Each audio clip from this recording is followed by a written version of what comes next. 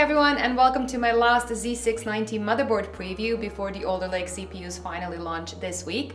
And today I'm going to talk about these two motherboards from MSI. So the Z690 Carbon, which is a bit of a premium mid-range board, and the Z690 Unify, which is a high-end board with a focus on quality components and overclocking, but then without any of the unnecessary extras that you will find in those crazy expensive flagship models. Now, performance is still under NDA, so I cannot really talk about that today, but I'm going to go over some of the features that these motherboards have to offer and also compare them to the other 10 motherboards from Asus and Gigabyte that I talked about in my last two videos. So let's begin. This video is brought to you by Seasonic and their Prime series power supplies. These top quality power supplies are very efficient, they're whisper quiet, extremely reliable, and my go-to choice for most of my test rigs and builds around here. And to make the deal even sweeter, Seasonic wraps it all up in a cozy 12-year-long warranty. Check them out using the links in the description below. So I'm going to start with the cheapest of the two, which is the Z690 Carbon Wi-Fi.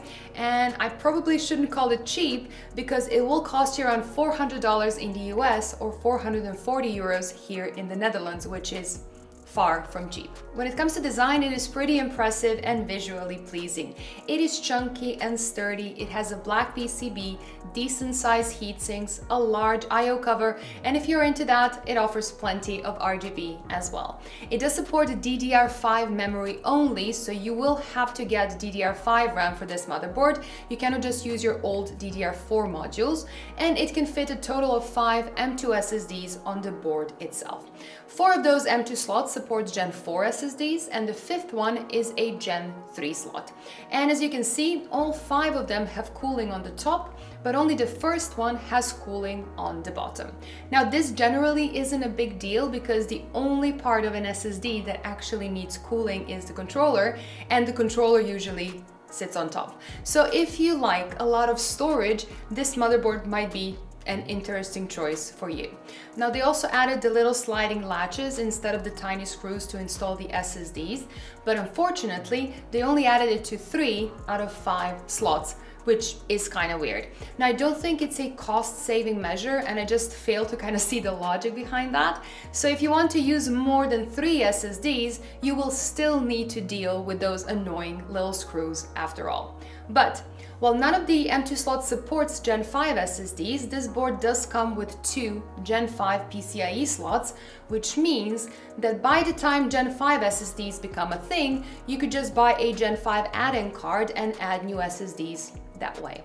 And this is where I think this Carbon motherboard stands out from some of its competitors. So most of the motherboards that are in this price range will not have that second Gen 5 expansion slot. So Gigabyte adds it on the Tachyon and up, which should start at $550, and Asus offers this feature from the Hero motherboard and up, so from that $600 price point.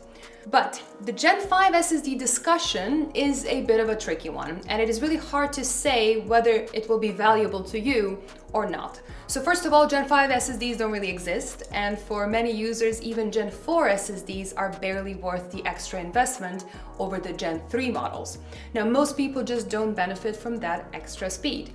And now that might change when Microsoft Direct Storage finally comes out, because that would finally bring us some real palpable benefits from really fast SSDs, but keep in mind, this is in the future. None of this is here quite yet, nor it has a set release date. And the second thing here is the pure architecture of Alder Lake CPUs. So they only offer 16 Gen 5 lanes in total, and typically all of those lanes will be dedicated to your GPU through the first expansion slot.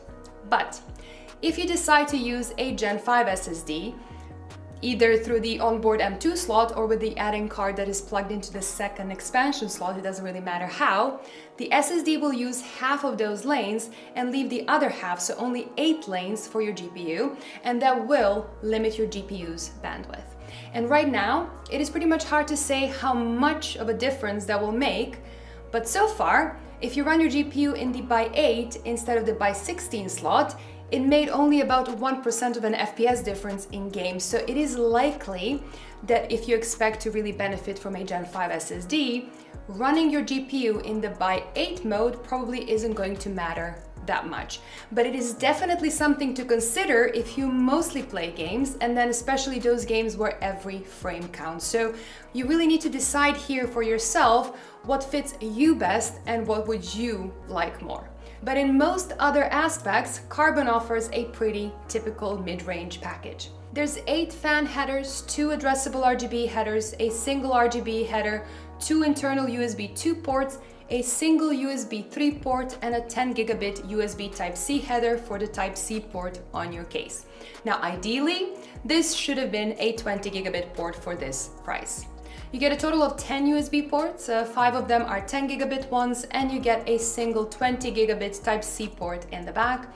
There's a 2.5 gigabit LAN, Wi-Fi 6E, and you get 7.1 audio plus an optical out from a very decent ALC 4080 audio chip. Now, all these things are pretty fine, but none of it really stands out from the competition, or actually even from some of the cheaper boards on the market. So the Aorus Pro or the MSI Tomahawk, for example, will offer most of these basic features, but will cost you considerably less. The Carbon here only offers more RGB, the extra SSD slot, and the second Gen 5 expansion slot, and that does seem like a tough sell, especially if you don't really care about those extra features.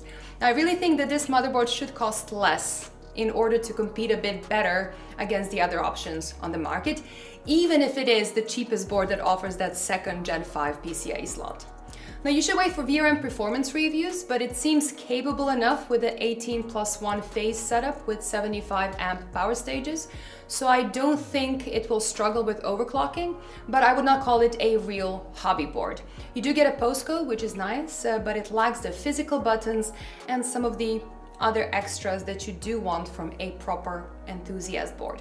So for $70 more, you can get the Aorus Master, which adds physical buttons, which has better VRMs, which has better heat sinks, which has a lot of metal reinforcements everywhere, and a 10 gigabit LAN on top of that as well, which does make this Carbon yet again look a bit too expensive. But this is exactly where the MSI Z690 Unify comes in. So this is a $500 board that is aimed at PC enthusiasts and reviewers who change their hardware a lot. And I guess that is the reason that this motherboard was a part of MSI's very fancy reviewers kit this year. It is a massive case with all kinds of goodies inside. So you get this motherboard, a brand new Alder Lake CPU, some DDR5 memory, and their new 360mm all-in-one cooler to match that new 1700 socket. Now, unfortunately, I can only discuss the motherboard today, so the rest will come to light in the next few days. $500 is a lot of money, and most of you will not have to spend anywhere near this much for a motherboard. But compared to the $400 Carbon, you do get quite a lot more for those extra $100. You get physical buttons, it is nicely reinforced with a lot of metal on the front and on the back, which I would say doesn't matter if you just build your PC once, but it is really important if you are constantly, changing your hardware around. And the VRMs are upgraded too. You get 19+2 phases with 105 amp power stages, plus some voltage readout points as well.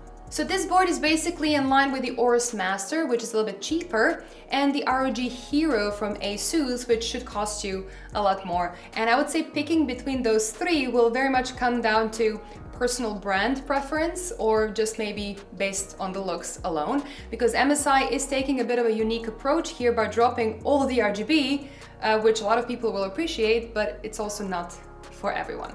If you compare it to the Carbon right here, you get the same 5 M2 slots, 4 are Gen 4 and 1 is Gen 3, and you get the same 2 Gen 5 PCIe slots.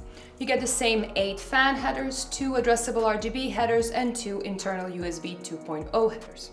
But this board has 2 internal USB 3 headers for cases with 4 front USB ports. The Type-C header is now a 20 gigabit one, and while the back I/O looks the same with a total of 10 USB ports, Wi-Fi 6E and 2.5 gigabit LAN, some of those USB ports are actually faster. Now, unfortunately, this board still doesn't have a 10 gigabit LAN, nor support for Thunderbolt, which I would say would have been nice to see on a motherboard in this price class. But if you don't care about those two things, it is a pretty impressive high-end board and definitely a solid option for the upcoming CPUs. Now that is it for today. Let me know in the comments down below if you have any questions about any of these two motherboards, or if you have any questions about the upcoming CPU launch tomorrow. And don't forget to check out my videos on the Asus and Gigabyte motherboards as well. Now, leave a like if you enjoyed this video, and as always, don't forget to subscribe to never miss an upload. Bye guys, and see you in the next one.